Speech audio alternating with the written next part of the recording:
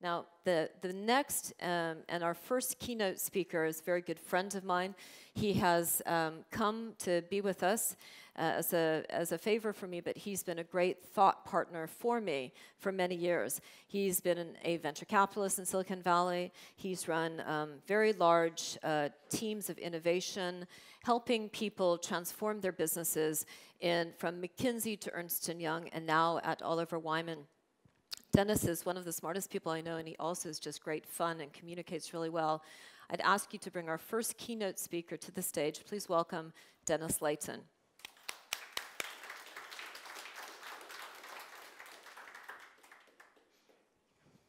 Again, thank you so much. Thanks.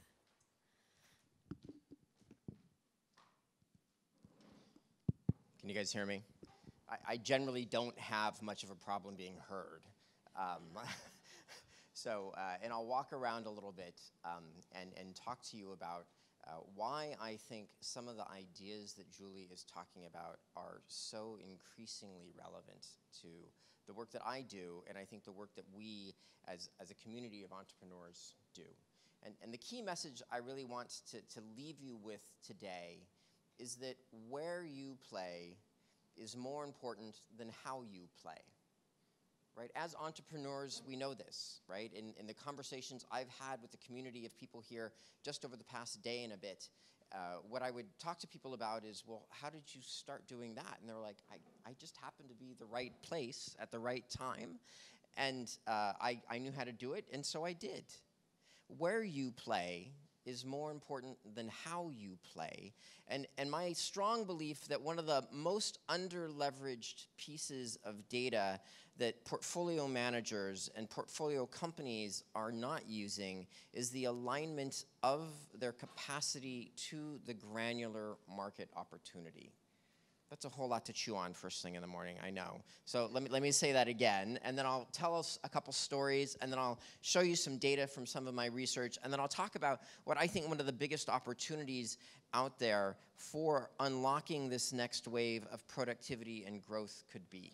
Yeah. So let me just say one more time.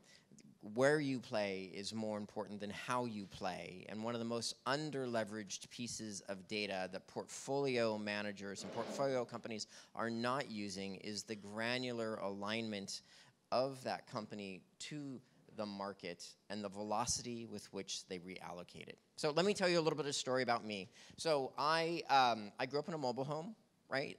Started working when I was 13. If I asked my mom for lunch money that day, she wouldn't eat. And so I barely graduated high school with a 1.2 GPA. I think they kicked me out the door because they just could not stand the thought of having me around for another year. Really, the only thing I could do, right, being in the right place at the right time, was join the military, which is what a lot of people from my background do. So I joined the Navy. They gave me a bunch of tests and said, no, you can't be a medic. You're going to do cryptography or nuclear. Pick one of those two things. I had no idea which either of those two things were. And so I said, what's the difference? And he said, if you do nuclear, you won't see the sun for 6 months of the year because you'll be on a sub. And if you do cryptography, you'll get to visit lots of places. And so I did. And learning the sense of personal efficacy that comes from being in the military changed my life. It taught me that I could kind of do anything. And so I ended up doing a lot of special operations involving the NSA. And because I happened to leave the military at the right time and happened to go to Georgetown at the same time that Bill Clinton was becoming president, and he went to Georgetown, and I had a top secret clearance, and I volunteered for the inaugural committee, one thing led to another, and I ended up with a job at the White House. And then that somehow led to me to being in the right place at the right time, which took me to the London School of Economics, where I studied trade, which got me into McKinsey, which brought me back to Palo Alto, right place, right time, 1996. I helped start their internet practice with a guy named John Hagel, helped write a couple books. There was a client who needed me in Europe. I came back to Europe, right place, right time, was asked to help run a venture fund on the West Coast with the founder of eBay and Netscape and Gateway and a few other frankly crazy people. But at that time, May of 2000, which was probably the worst possible timing possible to start a venture fund, what we learned was that being in the right place at the right time has a lot of lessons. And so what I did, because I couldn't be a venture capitalist at that time, is I started writing articles for the Harvard Business Review on what's now known as web services, right? How dispersed services work together in an automated kind of way to deliver better outcomes, which is a theme I'll come back to in a minute. That led me to being asked to be the worldwide executive for IBM's first major cloud offering, which led me to lead the turnaround of their outsourcing business, which brought me back to McKinsey to work with a bunch of technology companies. McKinsey was super hard because my industries kept dying. So I came back as technology guy and then was working with a bunch of technology telecoms and technologies companies, and they would get bought. And then there would be a consulting ban so you could take the cost out. Not a good way to make partner. And so I switched, right? I went from being a telecoms guy to a high-tech guy, and then my big technology company got bought, and there was a consulting ban. So I became a healthcare guy, and there was a new election, and then there was a consulting ban after the election, right? And then I became a defense guy, and then there was a defense freeze, right? And in each of these things, I had to keep moving. But you know, it's really kind of interesting because in my cohort of 13 pre-partners, I was the only one who made partner. In fact, in 2010, I was one of the only people in the world because they weren't handing a whole lot of partnerships out that year. And the lesson I learned from that is, I wish it was because I was brilliant. But as you guys get to know me and see me after a couple of glasses of wine, you'll realize I'm not, right? I just happened to be in the right place in the right time. And because I think you could argue I actually wasn't as good as the people who spent all of their time on those industries, I was more easily shed. I didn't go down with the ship as each of those things did. I was able, with a higher velocity than other folks, to move to other industries, other segments, and to be successful. But what I see as I work with my clients, whether that's presidents of leading consumer packaged goods companies, technology companies, healthcare companies, is that the velocity with which we reallocate our capacity is quite slow. We go down with the ship over and over and over again. So let me show you some data from some of my research that will kind of illustrate this point a little bit, and then I'll talk about some implications. So if we can just go to the first piece. Oh, do I have a clicker? I got it, yeah. So this is the worst possible presentation slide for a speech, I know. But what this does is, you know, being something of an outsider and a geek, when I made partner at McKinsey, most people, you know, submit these, you know, stacks and stacks of documents. And I submitted a haiku. And my haiku said, I am services dude, healthcare, high tech, and telecoms too. Things change, I stay busy. Yeah? And so that granular view across industries was always something I was really interested in.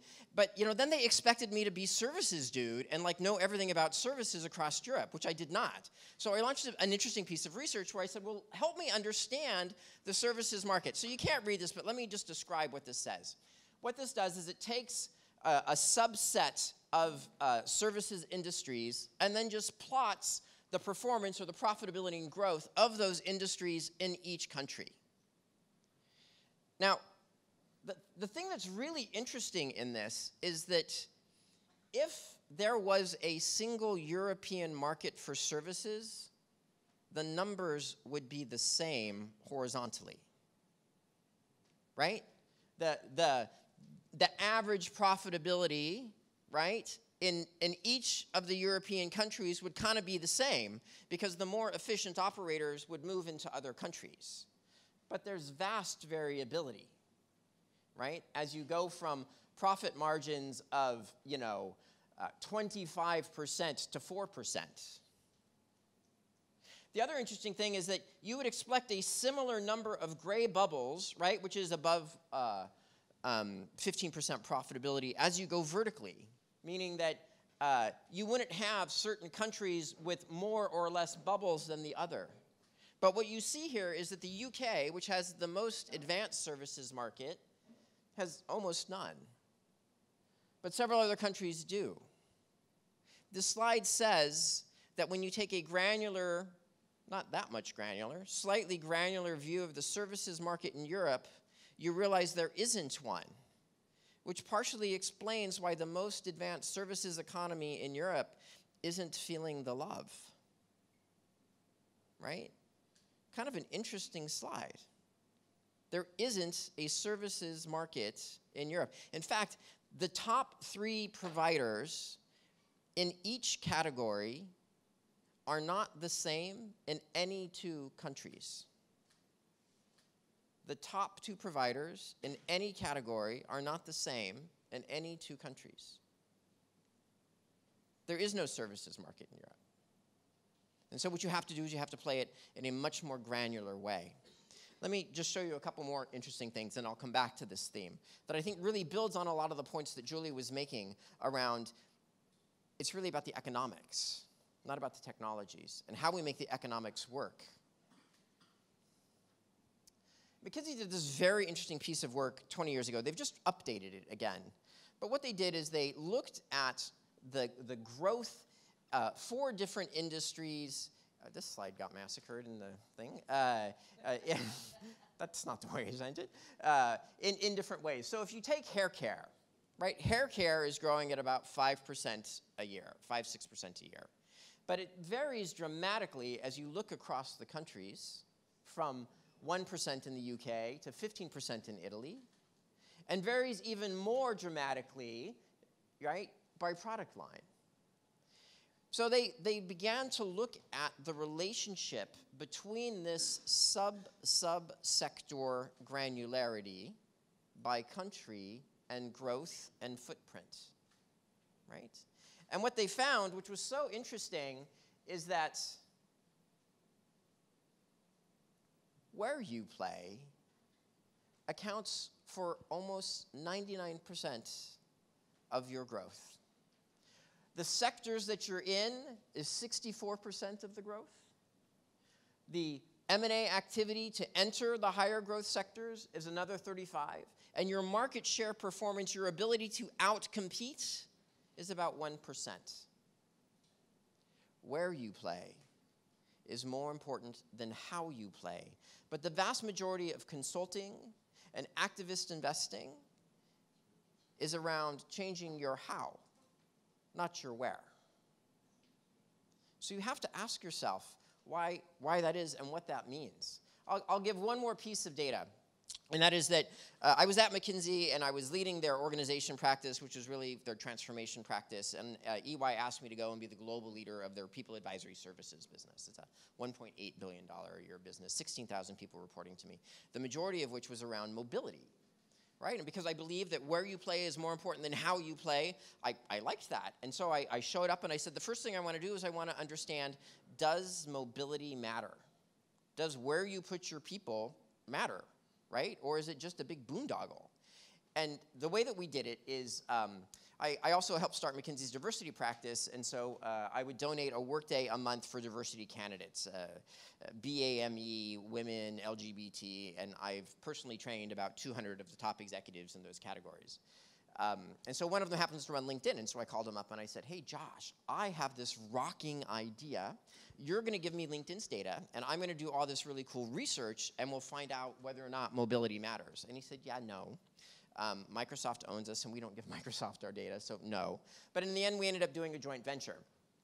And what we looked at was, what is the alignment? And this is at the highest, most gross level. This isn't even at a granular level. What is the alignment of where the market is and people are and performance? So as an example, the global market for beer, right? What % of that global market is in France?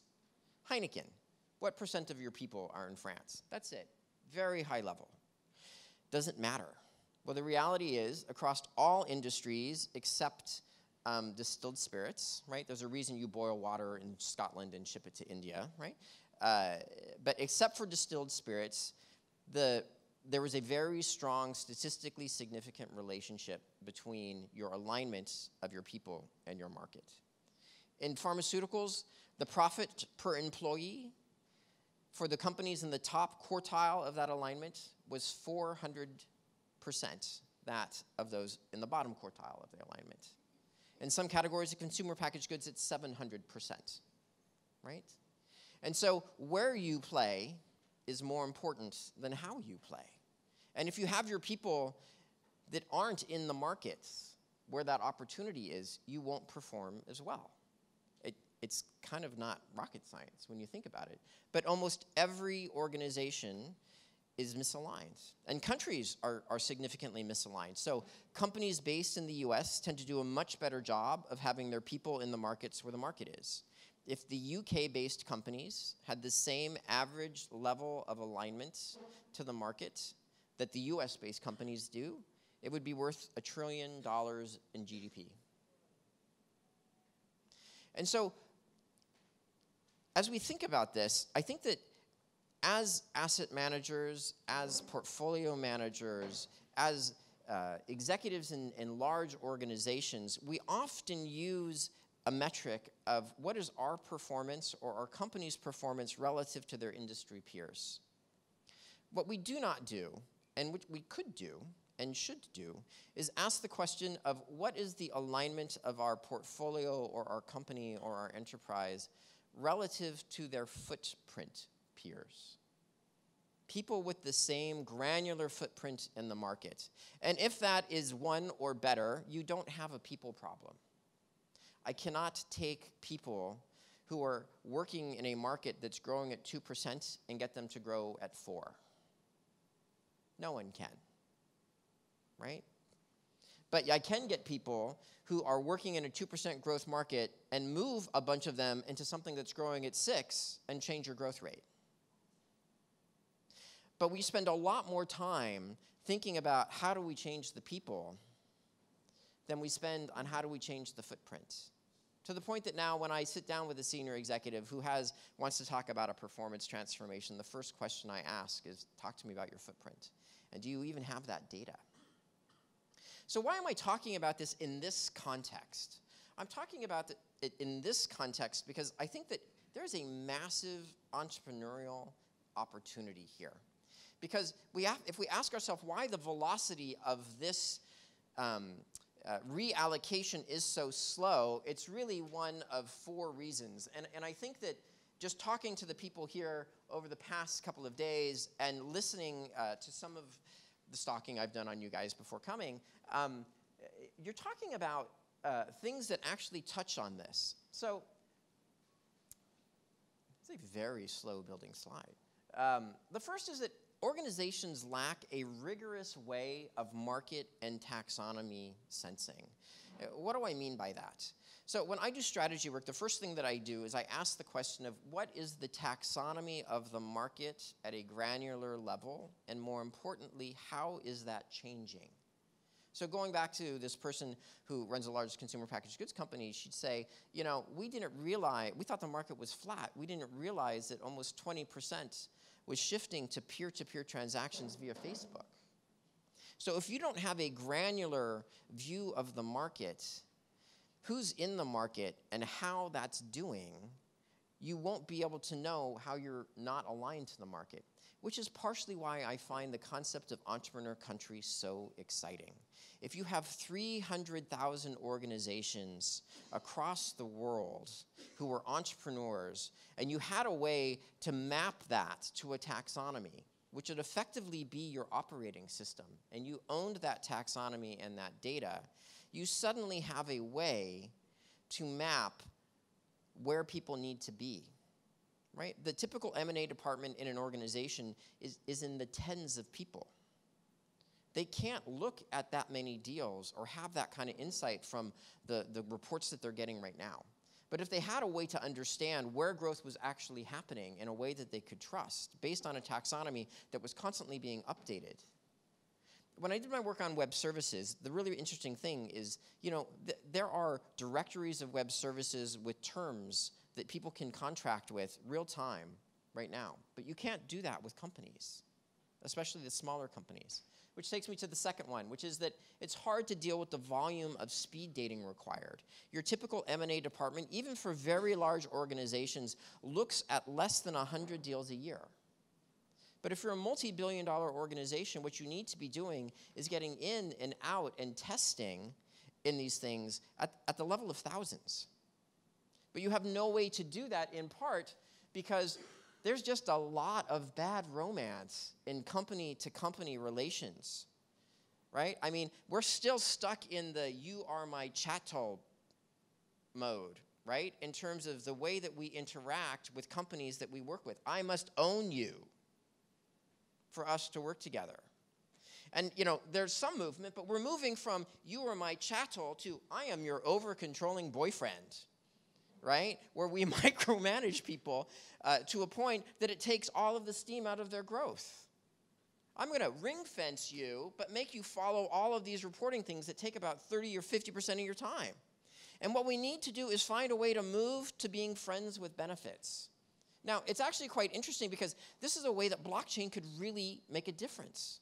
If you think about the way that blockchain is working with digital rights management and royalty allocation across the video game industries or other kinds of things, what they've done is they've turned something that was very cumbersome and difficult to use to a, look, here are my contract terms, here's what I have available, here's where it's being used, here's your payment. And then the last thing is that shifting capacity, especially in non-agile environments, especially in Europe, is really, really hard. Because the contracting mechanism that we're using and the employment paradigms that we're using don't match.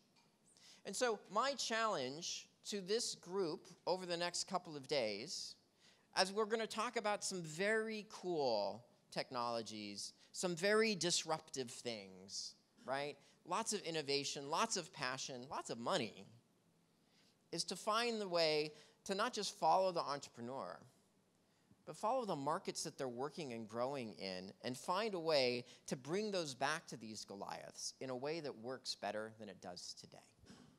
So I'll stop there and see if anybody has any questions.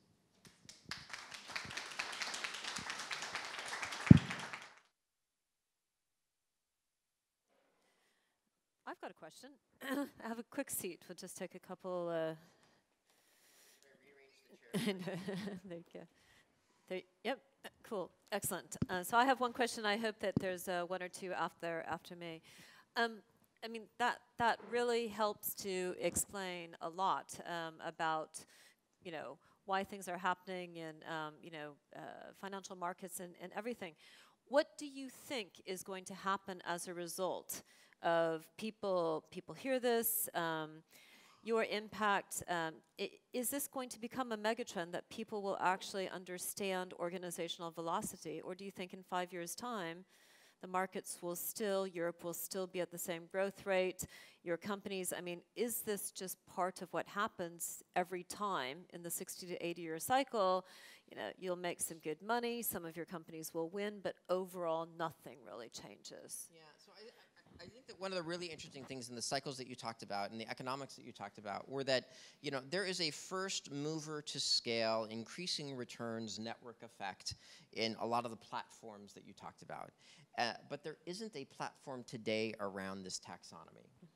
Right? There isn't a platform around the taxonomy that allows people to both discover, authenticate, negotiate terms, track shipments, and then receive payments. And so I think that someone will start building this and start knitting it together. And what will probably happen is that you will have a version of this in the US that does not understand Europe at all. And so there will probably be different versions of this. And I think the people who start by understanding the heterogeneity of the European market actually have a better chance of having a global footprint on this. Okay. Any questions from the audience? Yes, please, Salim. If you could just stand up and say who you are.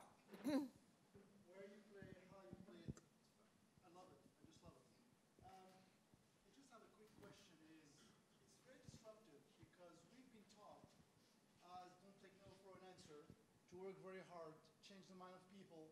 There's a mic. I'm sorry.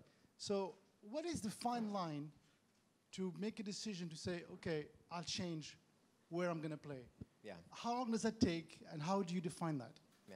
So that's why I talk about those two different ratios. What is your performance relative to your peers, and what is your performance relative to your footprint? Right? If you are in a low growth footprint, change your footprint. And, you know, the metric that I use, if it's an under 5% growth, you're going to die, right? I mean, if you're in an under 5% growth industry, there's got to be massive consolidation because you'll only survive based on economies of scale, right? And so unless you're going to be that scale-based player, right, I would change your footprint. But I think that it's this constant looking at, it, right? I actually envision a world in which you have a quarterly meeting. Having worked in a large strategy group for IBM, right? The yearly strategy cycle is kind of an obsolete kind of idea. If instead you're looking at a quarterly basis on what your footprint and your performance relative to those markets are, that'll help inform a whole lot of that. But I think that, the idea of this is so important to me based on my change work, right? I'm a sociologist from Berkeley, California. Most people would expect me to want you to hug them, right? In a first meeting, you're all safe, it's okay. But the people angle has been overplayed. The psychology at scale, we can change people, we can motivate people, we can get them to believe that their purpose is my profitability, right? I think that age is over. What we have to do is be much more pragmatic, especially as we move to more of a millennial kind of workforce, around where is the opportunity in the market and how are we going to get that? So, Christina, please, we need to get a microphone over to Christina. Okay, project, yes. I just looked up the meaning of taxonomy, because frankly I never heard this before. And it says it's the branch of science concerned with classification. So can you explain to me how you're using it? Yeah, so so one of the things I did at McKinsey is I helped start their cybersecurity practice, right? And so I've worked with most of the major providers on the cybersecurity market. And it wasn't until we actually put a taxonomy in place of what are the building blocks of cybersecurity, right? You've got remote sensing, you've got firewalls, you've got services, and when you actually look at that and then double click on each of those things, what you find is the only people who make money in cybersecurity are doing remote monitoring. And they're making that money on remote monitoring not because they have some whiz-bang technology, but because they're doing a labor arbitrage to people in India, right? What it does is it allows you to take this big industry, divide it by function, for lack of a better term, or functionality and geography, and then look at what's actually happening to the performance in each of those markets. And you'll find it's sometimes a 10x difference by cell. So it's important to classify? It's important to break the big industry into its smaller pieces because they'll have radically different economics. And back to Julie's point of, you need to follow the economics, not the technology. When we understand where people are actually making money in these markets, then we can actually reallocate our own footprint to where that money is so that we don't find ourselves doing the macho thing, which we love to do, which is I'm just going to work harder. I'm going to outcompete them. You know what I mean? That's how we compete the margins away. There's a smarter way to do it, which is that let's just go where the growth is. And let's be flexible and nimble enough that we're not trapped there. Malcolm Ross. Good morning. One of the words you used here is mobility, right from your trailer park origins and so on, right through to the end there. I'd just like to suggest of expanding that word because it implies physical mobility. And things I'm seeing with some of the startups I'm working around with the world is people's logical mobility. So, you can fire a drone in Afghanistan from Texas, that sort of thing, working at a distance. There's a very much more subtle thing. I'm working on a concept for a startup called second job. It's a job for a second. You can actually move around your employment by the second. And so the word mobility to me means physical, logical, and then skill or your qualifications. Does that match what you're... It does, and it's actually one of the reasons why I'm so excited about Entrepreneur Country, because if you have this data set of 300,000 organizations, and what you need to be doing is participating in, at a granular level, luxury hair care in Italy, right? The ability to contract, right, for a period of time in that space and then get out without you having to set up the organization and the other kinds of things, which is why I think that the contracting model, getting past the bad romance, is going to be so important for this to work. One last question, please. We could listen to Dennis all day. I have it then. Great. If nobody has a question, it's always fun to listen to you.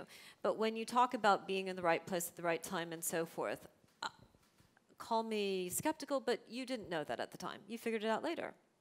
When did you have that aha moment when you kind of said, wow, I've kind of been at the right place, I've gotten myself in the right place, I've benefited from being in the right place, or the sun has, the gods have been on my side. When did that come to you?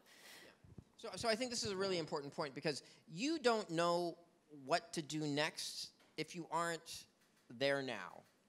That's probably way cryptic, right? So what I mean by that is that in my own journey, it's only because I had made the move that I could make the next move. And so a lot of organizations who are locked into these 2% growth footprints, they're never going to get to 8% if they don't find a way to get to 4%, right? And so you don't have that foresight. What you have is you have the knowledge that only comes from participating at the moment on what's working and not working at the fringe. And so if you haven't pushed yourself to your fringe and you aren't experimenting in that fringe and participating in that fringe, you'll never know. So no one has all the answers, but what they have is just the knowledge that comes from being involved, from showing up. Excellent. I think we could not have had a better opening keynote speaker to wake us up and to give us some excellent frameworks for thinking about all of the opportunities in the market. I'm so thankful for you in general, as you know, and in particular for coming and opening up the Follow the Entrepreneur in Taormina. Thank you so much, Dennis. Please thank Dennis. Thank you so much. Thank you. Thank you.